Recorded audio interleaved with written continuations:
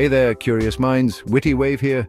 Ever wonder why some guys rock beards while others go clean-shaven? Well, grab a seat because we're about to dive into the fascinating world of beard psychology. First up, let's talk Darwin. You know, the evolution guy.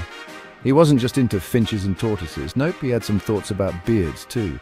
Darwin wondered if beards were like peacock feathers, not great for survival, but awesome for attracting mates. Basically, he thought beards might be nature's way of saying, "Hey ladies, check me out." But here's where it gets interesting. Scientists have been trying to figure out if beards actually make men more attractive, and guess what?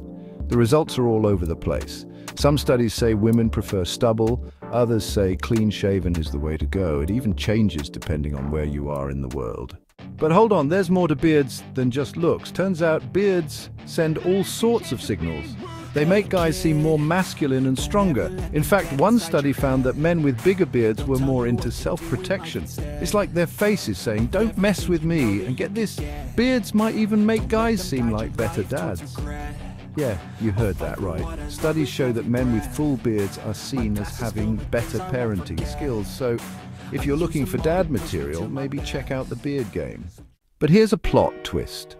Wanting to grow a beard might actually be linked to feeling not so great about yourself physically. Some researchers found that guys who really want to enhance their facial hair also tend to feel more competitive with other men. It's like they're trying to level up their manliness. Now, before you go thinking beards are all about showing off, remember this, like everything in psychology, it's complicated. Beards can make angry faces look even angrier, but they can also make a guy seem older and more mature. So, what's the takeaway? Beards aren't just face decorations, they're complex social signals that can say a lot about a person, or at least what others think about that person. Whether you're sporting a full wizard beard or keeping it baby smooth, your facial hair, or lack thereof, is sending messages you might not even realize. And there you have it, folks, the beard effect, explained in few minutes.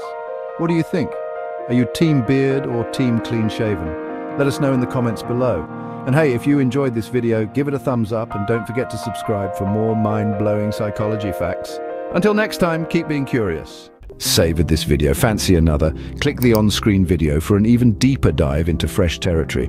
Your support is like a warm cuppa on a brisk day. Give us a thumbs up, subscribe, ring that bell for the latest content. Cheers for watching.